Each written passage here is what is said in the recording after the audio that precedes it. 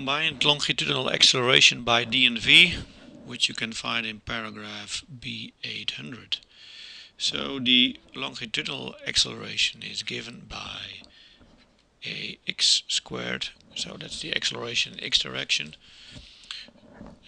That will be the surge added by gravitation times the sinus of the pitch angle added by a pitch in the x direction.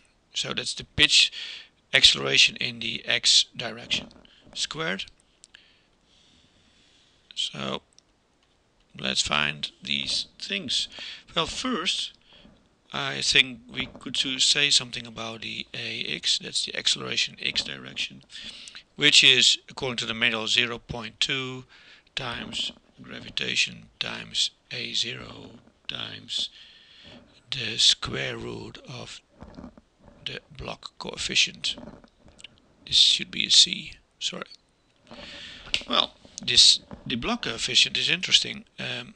Mostly it's given, but you could also calculate it by displacement divided by 0.025, which would be rho, times the length beam times the draught of the vessel. Well, in our case we have a block coefficient of 0.8, but given these numbers you could calculate it yourself. For our vessel we have a length of 130 meters and a speed of 15 knots. Okay, so let's do the math here. So we have a 0.2 times 9.81 times, well, the a0 we did it a lot of times, so a0 is in our case 0.46. See the manual for the calculations. 0.46 times the square root of 0.8, which gives us 0.81 meters second square. So that's the acceleration due to the surge. Okay, we found that one. Okay, so gravitation is no. Well, the pitch angle, interesting. So this was a, say we do part B, and we have a pitch angle.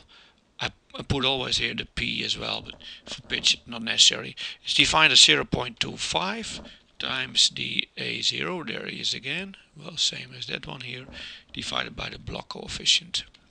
0.25 times 0.46 divided by 0.8 block coefficient, which gives us 0.144 radians.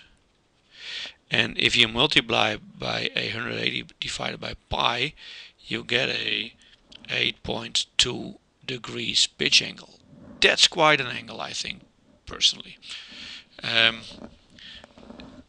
If you have that kind of angles in pitch, you have problems. But we just stick to this. We calculate 8.2 degrees, and remember it's also the maximum angles.